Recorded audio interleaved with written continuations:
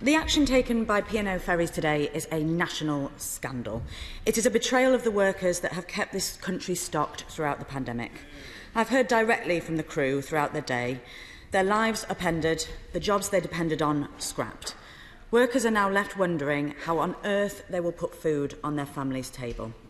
And the management did not even have the decency to tell them face to face. They were told this life-changing news on a pre-recorded video. There are images circulating of what we are told are handcuff-trained security, some wearing balaclavas, marching British crew off their ships. This is not a corporate restructure. It's not the way we go about business in this country. It is beneath contempt, the action of thugs.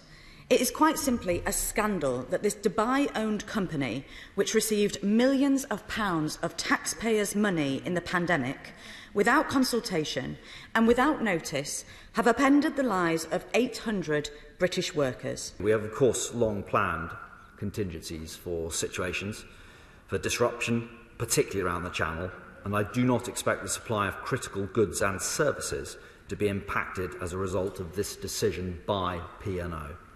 Although queues on the way to Dover are more likely to occur. I am extremely concerned and frankly angry at the way workers have been treated today by P&O.